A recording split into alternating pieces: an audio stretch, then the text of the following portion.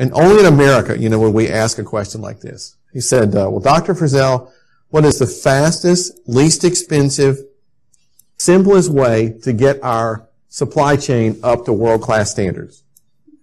Okay, this is the old silver bullet question. So, I thought, well, that's a good question. The answer is to get a world-class set of metrics in place. The reason is, and this is my observation of our clients and I guess human nature, is people behave based on the way they're measured. For the most part, people behave based on the way they're measured. We all have this internal gyroscope, that works within us that has this picture of success. And whatever that looks like, pretty much that's what dictates our decisions. And if that gyroscope is right, we're going to make some very good decisions in life. And if that gyroscope is wrong, we're going to make some very bad decisions in life.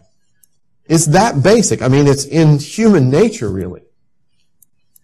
If you get a set of metrics in place and targets to go with them in a supply chain that are aligned and that work well together, and the targets are reasonable and headed in the right direction, the sky's the limit in terms of what a supply chain can do in terms of helping a business. And if you get metrics that are misaligned and targets that are totally unreasonable, there's no telling how much damage you can do to a business with a supply chain.